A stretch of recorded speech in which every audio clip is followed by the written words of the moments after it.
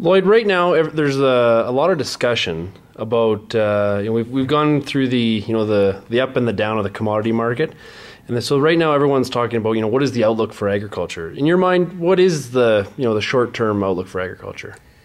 The short-term outlook is probably more impacted right now by the shortage of money than about the actual values of commodities.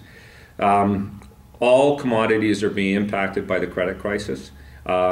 With the lack of funds in the available, whether you're a trading company or a farmer or seed company or wherever you are in the pipeline, it's impacting the movement of product. It's impacting the financing of product, and so over the short term, I expect that commodity prices to drift along. But I also believe that the fundamentals of a growing population on the planet, doubling people by 2050, basically land mass that's not changing, those pressures still apply. So fundamentally, over the longer term, we're gonna get into shortages again, but the short term it'll be floating along because of the credit crisis. Last year there were so many people that were because of the jump in commodity prices were ripping all their forage out, and this year there's a lot more interest again in people putting some of those forages back in right. After say having 1 year of wheat or 1 year of canola. Is that kind of what you guys are seeing in the marketplace? Yeah, the question that we have is forages are such a in-season business, and when we came out of the BSE year and the borders opened to cattle again, forage sales in our company jumped 40% that 1 year. The question that I have is, are we going to see a similar thing happening this year? I think definitely forage demand will be up this year. I don't know how much up. So much of planting small seeded crops is based on what the weather's like. If we have good moisture and good planting conditions, the potential to do that is definitely there. So where are there's only one or two public forage breeders now in Canada. Where's all the forage genetics coming from? Well, it depends on what species you're talking about. If you're talking about, say, ryegrass, tall fescue, these species on a forage level are coming out of Europe. Timothy's out of Europe. If you're looking at dryland species, a lot of the dryland species work's coming out of the public breeding programs, either in Canada or the U.S.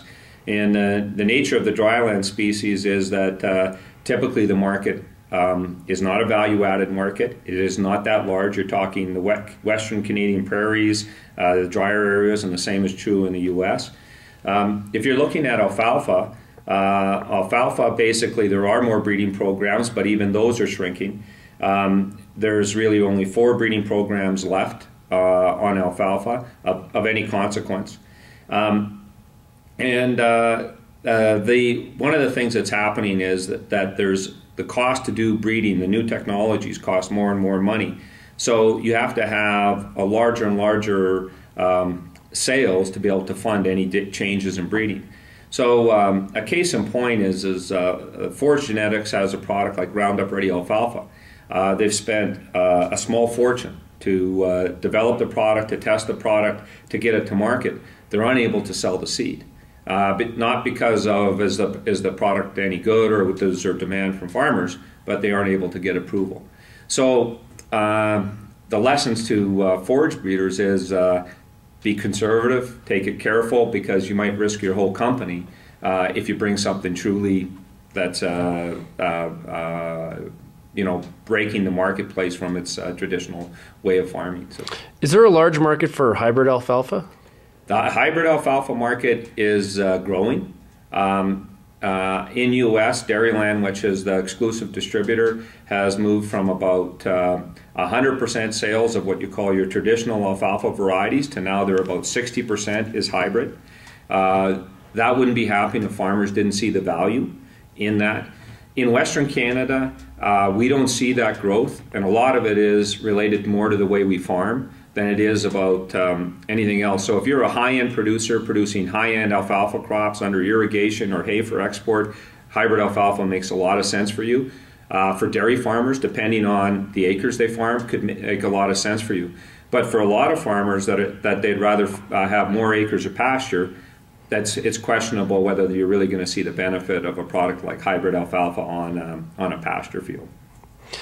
Last week, I had a lot of calls and emails from farmers, excited and wondering, what is going to happen with canola prices and with the canola market now that the EU has said they're going to accept GMO material with canola. What do you think the impact is going to be? Well, it opens up the EU market to our canola. Are we going to see a flood of canola boats hitting the ports? No. I think we'll see a few companies move a few boats of canola, see how it works, see what are the problems, try to get through the regulatory issues, try to make sure they understand all the costs. And if that goes, I could see us moving more product next year. So my view is yes, it's going to help. Is it going to dramatically change our market? I don't think so.